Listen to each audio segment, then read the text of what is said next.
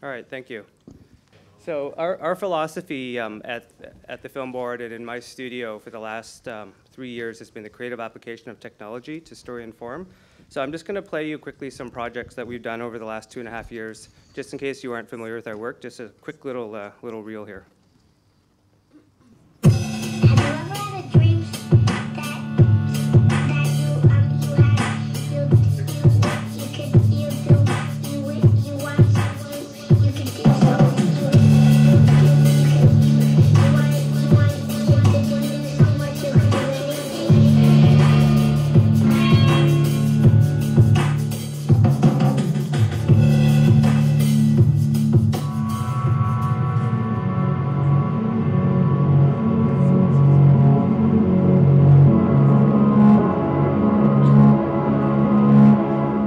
Snare had a breaking strength of 2 tons.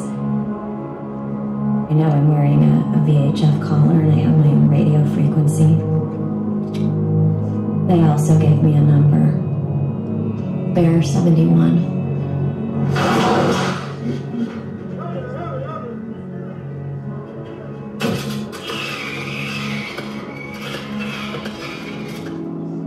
Banff National Park in the heart of the Canadian Rockies. Bears and humans here live closer together than any other place on Earth. That explains the radio collar constantly beeping my location to some ranger playing God. There are 15 remote sensing cameras in my home range, plus infrared counters and barbed wire snags to collect my hair.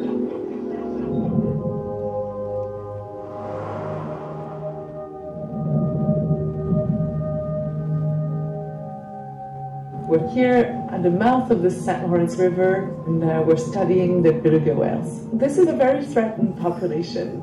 Our home is the biosphere. Every scientist I've talked to agrees with me.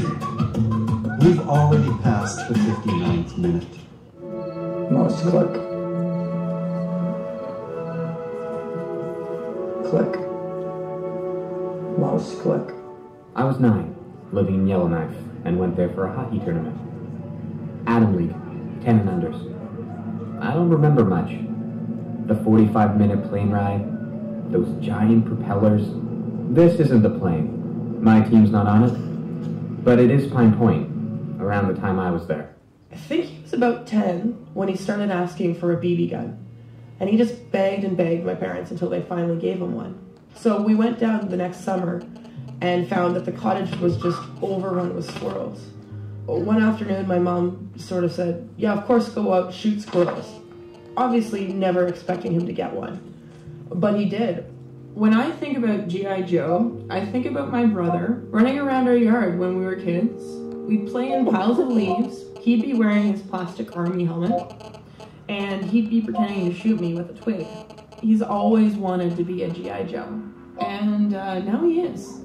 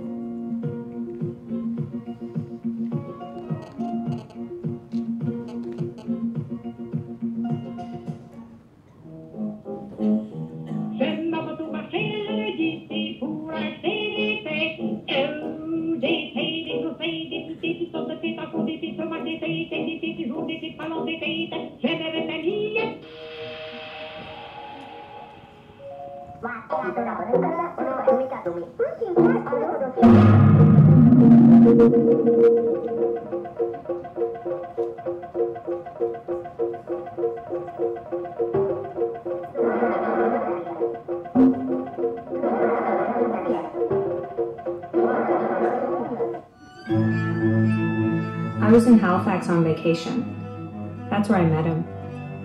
I was told he was the nicest guy in the world, but I didn't like him.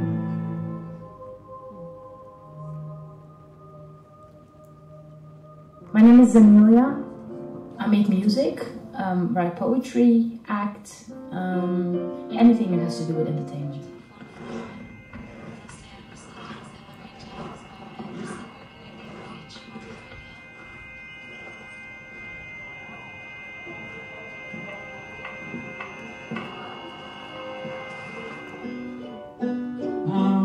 Näköinen koulutuskoinen karpahtaa tuumahan.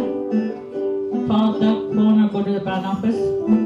Oh, Massa have gospel church or 64, 65, 66, 68. Oh, let me count the rows.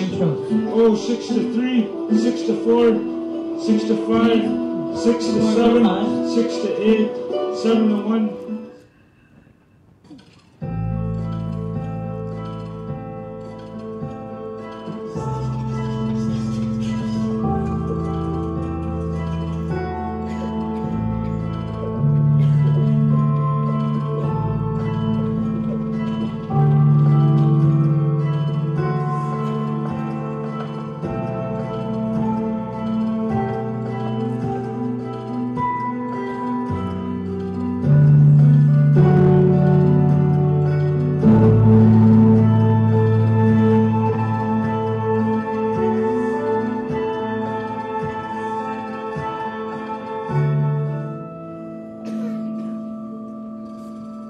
Once a month I'll do the brunch. Then I get $20 for making breakfast. Not a whole lot, but it helps. It gives me something to do, it keeps me out of trouble.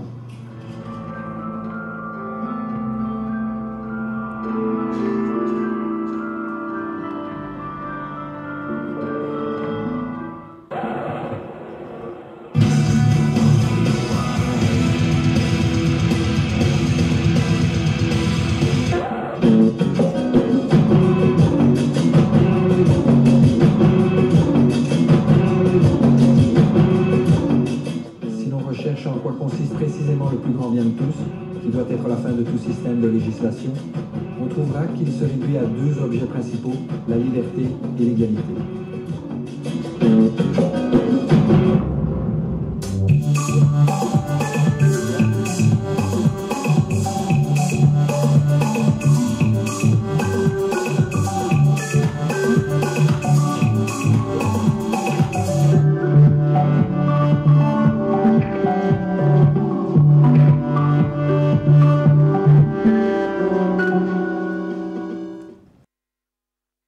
So, mic on, please. So, what's next?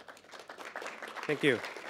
So, we like getting away from their desktops and laptops, like our users. So, we've experimented with community media projects like High Rise, and we have a new project that I think I'm going to skip it in light of time, but you saw the end of it in the reel there, and it's a project called Here at Home, and it's produced in partnership with a $100 million Canadian mental health scientific study to measure the social and economic benefits of providing a home to the chronic homelessness, and how by having a home and support we can significantly save on healthcare costs.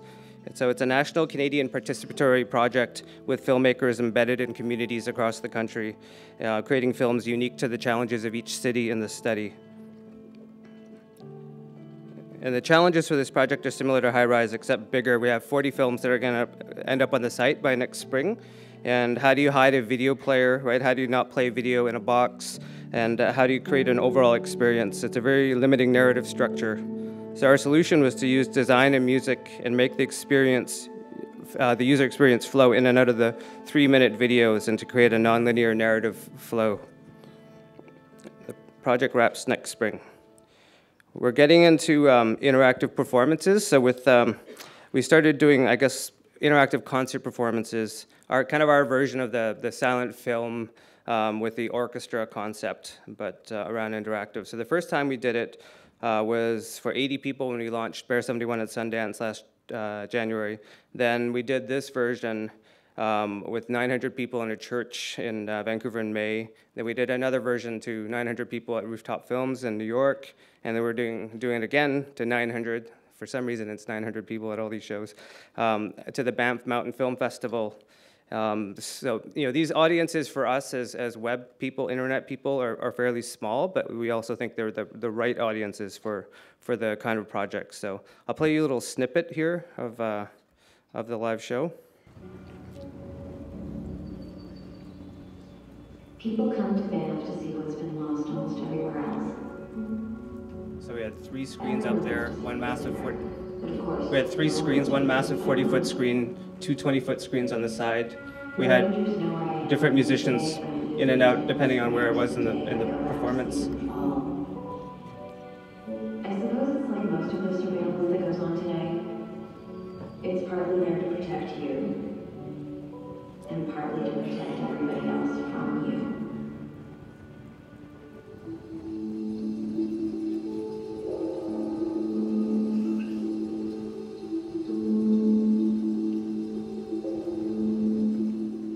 Cubs change everything.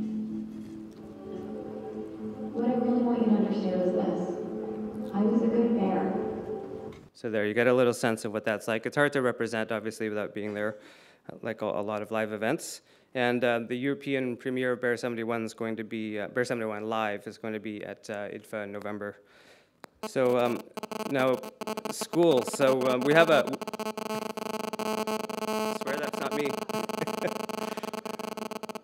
We have a great relationship with schools in Canada, and we want to impact the generation the way that we grew up. We all grew up watching NFB films. Like somebody would reel the 16mm projector into class and roll the NFB film, and that was part of a Canadian upbringing. So we have now renewed this relationship where we actually have a distribution deal into pretty much every school in Canada.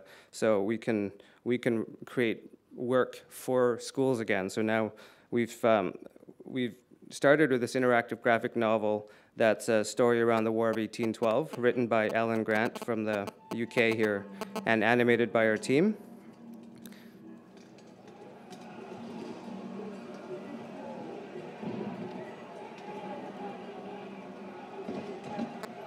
It's a story of a fictional family torn apart by the War of 1812. It's a simple navigation. It's really just a reading experience. Tap on the right to move ahead, tap on the left to move back, tap in the middle to launch chapter navigation and map nav.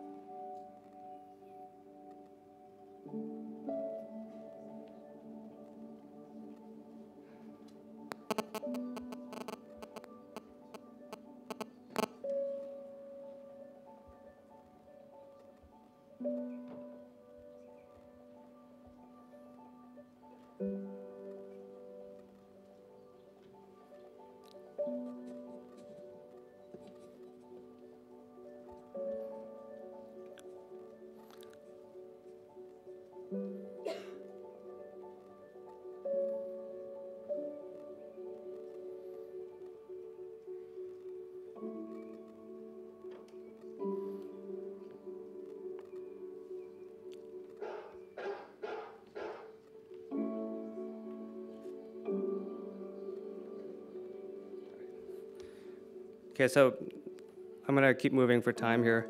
So this is targeted at kids 13 to 18 for our educational offering. I'm going to jump to our next project really quickly.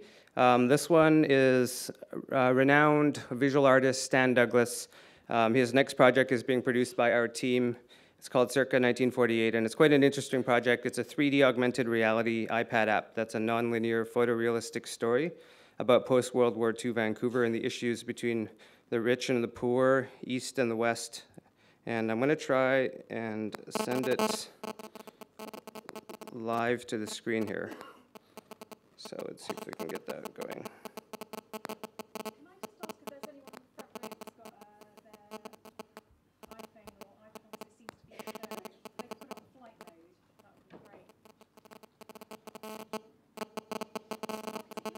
No, I gave my phone to... No, these two are transmitting to each other, so...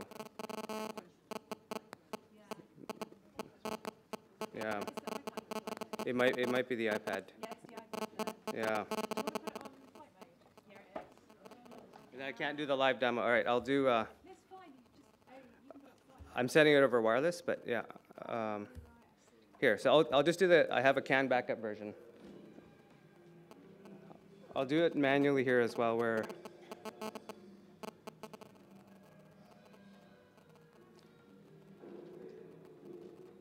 So this is all 3D vector renderings of the Hotel Vancouver in post-war 1948 Vancouver. It's still in early production, but those orbs of light you see represent ghosts of dead people. It's a nonlinear story, so as you approach these orbs, you catch bits of the story, and together you get a kind of a combined narrative. So I'll also show it on my screen here. So you can move around the world.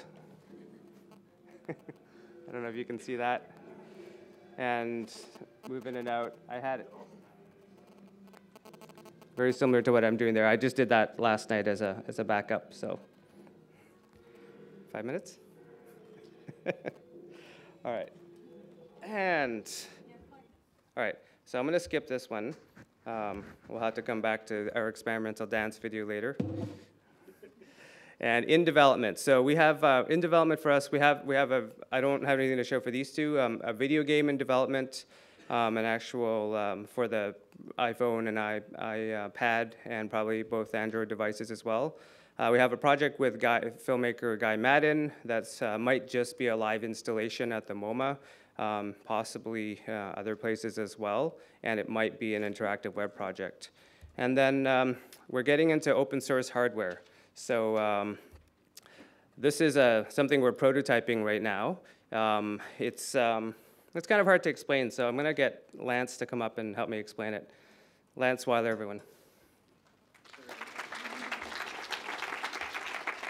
I'm excited we're doing a project with the NFB. It's a co-production with the NFB and also with Film 4.0 and Channel 4, where we're going to be doing some really interesting things with UK talent as well.